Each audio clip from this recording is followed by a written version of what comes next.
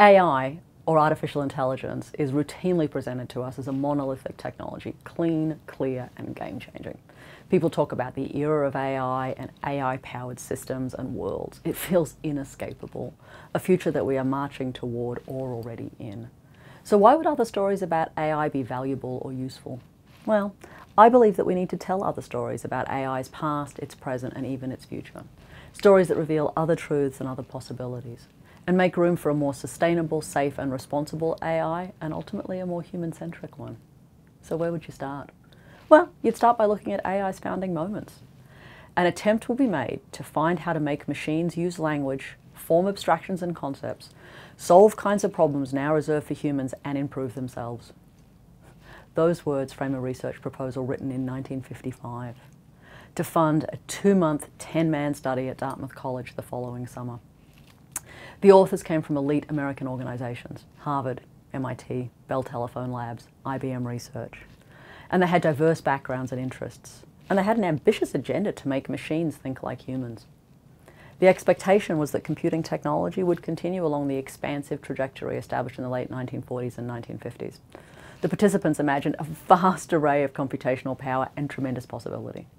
And as a result, they believed that much of that initial research agenda could be achieved within a decade. This was not to be. But the important thing to remember here is that AI isn't new. It's not a 21st century thing.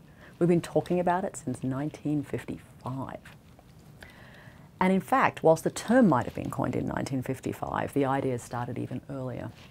From 1946 to 1953, the Macy's conferences convened 10 meetings in New York City and Princeton, bringing together a range of thinkers from across the disciplinary spectrum to explore the ideas of the human-machine-nature system. They called this cybernetics. Curated in part by anthropologists Margaret Mead and Gregory Bateson, the meetings were radically interdisciplinary and represented an attempt to constitute a whole new body of academic knowledge and a whole new discipline. The attendees were a remarkable roll call of big thinkers: Shannon, Licklider, von Neumann, McCulloch, Ashby, Rosenbluth, Wiener.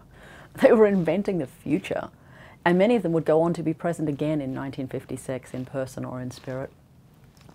Looking back on it 30 years later, Mead described it like this: in a sense, it was the most interesting conference I'd ever been in because no one knew how to manage these things yet. Ultimately, cybernetics proved to be contested territory, and it was unduly linked to forms of social engineering that were unpalatable in 1950s America. And so it's been conveniently forgotten inside the AI story. Of course, there are lots of kinds of forgetting and silences when it comes to AI. For as much as we can forget that AI was a term coined in 1955, we can also forget that the first conference was funded by the Rockefeller Foundation and had participation from two of America's biggest companies at that time, IBM and Bell Telephone. Oh yeah, and the RAND Corporation, with its very complicated relationship to the United States military, was also an active backer. In focusing just on the technological piece of AI, we sometimes miss the other bits: where the resources came from, why and what interests were being served by them.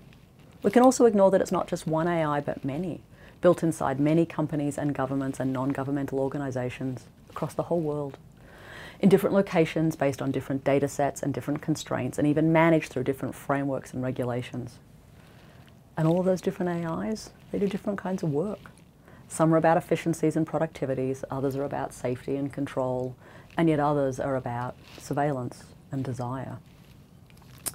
In 1956, the original AI proposal made mention of AI and creativity, and the authors speculated about how AI might make new artistic forms. But that speculation gave way quickly to more conservative understandings of intelligence, things about strategy, reasoning, and language. Yet, a little more than 10 years after Dartmouth, on the other side of the Atlantic, a remarkable woman installed her first exhibit. She called it Cybernetic Serendipity, and it showcased work sitting at the intersections of computing and art. It had music, light, poetry, sculpture, all created with and through computers. Jasa Reichart was interested in the ways that randomness would make art, and she imagined that computers would surely play a part in that. One of the pieces exhibited there was called Return to a Square. It was art created using Fortran, an early programming language. It was created by a group of artists in Japan calling themselves the Computer Technique Group, and it was sponsored by IBM Research in Japan. That group's manifesto suggested a completely different way of framing AI, one that was relational and involves humans and society, never just the technology. In the manifesto, they wrote as follows: "We will tame the computer's appealing, transcendental charm and restrain it from serving established power. This stance is the way to solve complicated problems in machine society. Those are 5 stories about AI, and they certainly aren't the usual ones. Each represents a different way into AI and opens up a different way of seeing it and thinking about it, all its histories and its contexts. The examples I've used here help to reframe AI and break down some of its powerful story. We see histories and prehistories and silences and erasures. We read against the grain and listen to its hidden stories. This approach is sometimes called decolonization. This approach finds its shape in the social sciences and builds on 2 really simple ideas. Number 1, the colonial act, or another act of a powerful force encountering the world, shapes reality, often through a violent rearrangement of facts, bodies, and cultural institutions.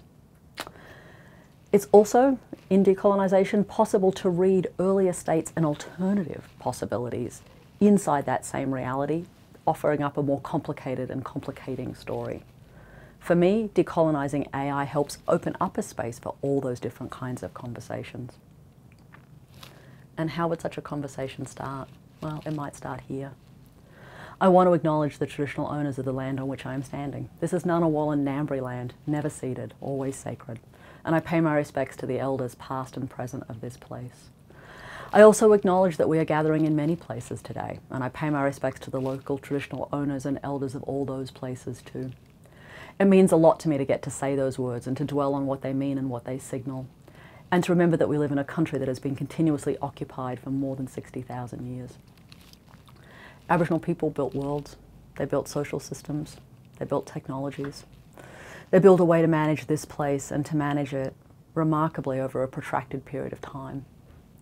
And every time any one of us stands on a stage as an Australian, here or abroad, we carry with us a privilege and a responsibility because of that history.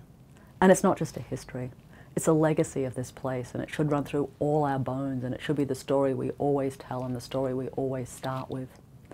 And that's a responsibility I take really seriously, and one that shapes all the work I'm doing here in Australia at the Australian National University. Here on Ngunnawal and Ngambri land, we're building something new. We founded the 3A Institute nearly exactly 3 years ago, in September 2017. It has one deceptively simple mission: to establish a new branch of engineering to take AI safely, sustainably, and responsibly to scale. So how do you build a new branch of engineering in the 21st century? Well, we're teaching it into existence through experimental educational programs. We're researching into its existence with field sites as diverse as Shakespeare's birthplace and the Great Barrier Reef, not to mention the world's largest autonomous mine. And we're theorising it into existence, paying attention to the complexities of cybernetic systems. We're working to build something new and something useful, and something that creates the next generation of critical thinkers and critical doers. We're doing this through a richer understanding of AI's many paths and many stories, and by working collectively and collaboratively. By teaching and research and engagement, and by focusing as much on framing questions as problem solving. We're not building a single AI, we're making the possibility for many. We're actively working to decolonize our imaginations and to build a curriculum and a pedagogy that leaves room for many different conversations and possibilities. We're making and remaking, and I know we'll always be a work in progress.